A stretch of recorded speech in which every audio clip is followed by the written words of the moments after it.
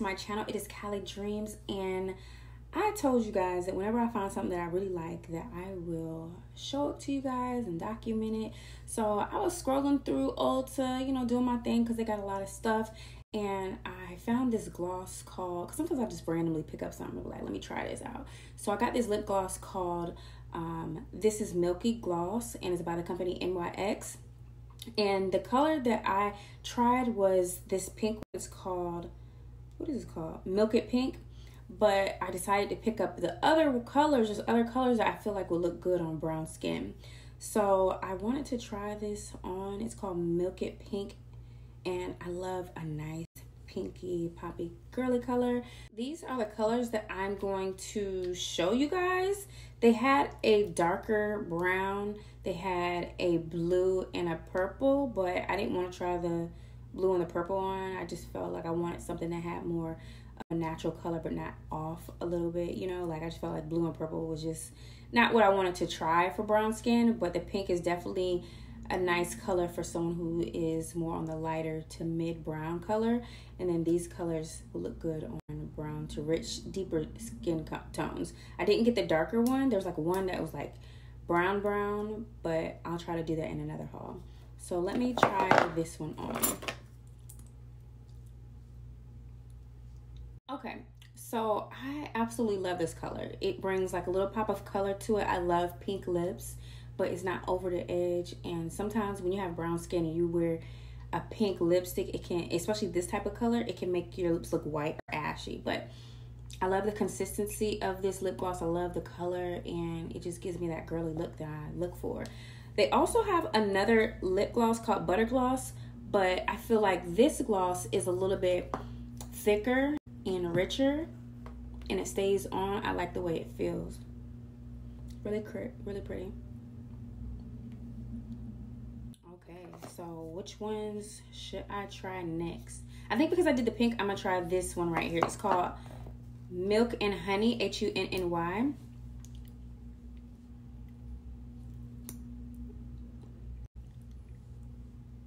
Okay, so this has more of a nude color, like a creamy nude color. So like if I didn't want to wear the pink and I want to have more of a neutral color, I probably would try this. What do you guys think? It's still nice, still glossy. It feels the same as the pink one, and yeah, if I didn't want to have that like pinky color to it, then I would try this Milk and Honey. I think it's what, no, honey, Milk and Honey. Yeah, Milk and Honey. This is what it looks like right here. I don't know why I thought that Milk and Honey would look different. I thought it was gonna have like more of a nudie color to it, but it was kind of clear.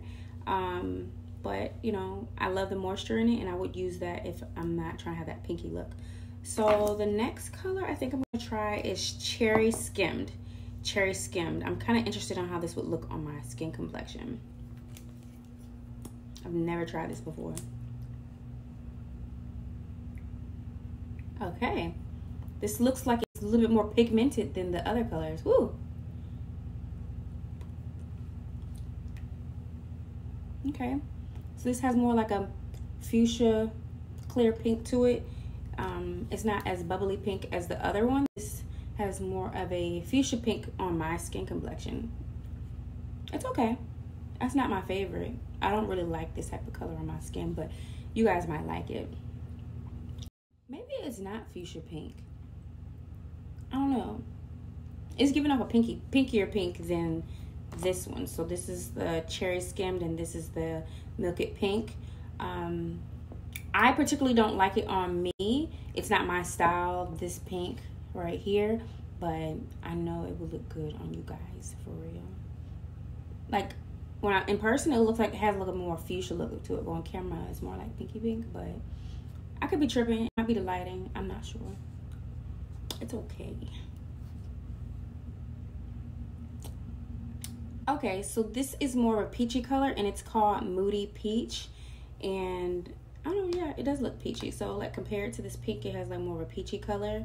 And then here are the other colors right here. So I am trying on the Moody Peach. I haven't opened this before either.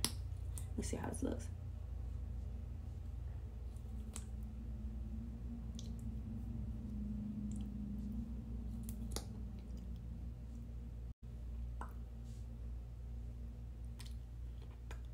looks cute. It reminds me more of this color, but more peachy, you know. It's so strange how your skin complexion can give off different looks, and I'm not sure if my hair, because I added a little bit of color in my hair, like a brownish red, if that's giving off a different color, but I like it. I love it. For my skin complexion, I would say my favorite is the Milky Pink and the Moody Peach. I love these two colors because it's not too much color, but it has a hint of it, you know, and I love the moisture. These ones were my least favorite because this one looked a little bit too clear for me, and this one had too much, I don't know, it just had too much pigment for me. So I feel like maybe if you had a more deeper skin complexion, these two colors plus the darker color that I did not show you guys would work well with you. I feel like any skin complexion you can make work. I think that, you know, we are all beautiful and we can make whatever works. It's just whatever feels comfortable to you. That's basically my opinion. But good job, NYX. I love this, and I'm glad that I tried it out, and you can get it at Ulta. What I did was, for the remaining ones, I just ordered online and I picked it up. When I was reading up on these glosses, it says it's infused with like vegan milk and that it's PETA friendly. I'm from Hampton, Virginia. They have like a PETA corporation in Norfolk, Virginia, so I know all about that. So if you're like a vegan and you, for the cause, you know, it's infused with vegan milk, not milky milk, you know, from a cow. So it says it has 12 hours of hydration, and when I tell you, it be leaving my lips hydrated and popping, period. I'm very picky about my makeup and what I put on my skin, so look at me. Yeah, so anyway, you guys, I think that you should try this out. Make sure you like, subscribe, and comment. Let me know what your favorite gloss is, and I will see you guys later. Bye-bye.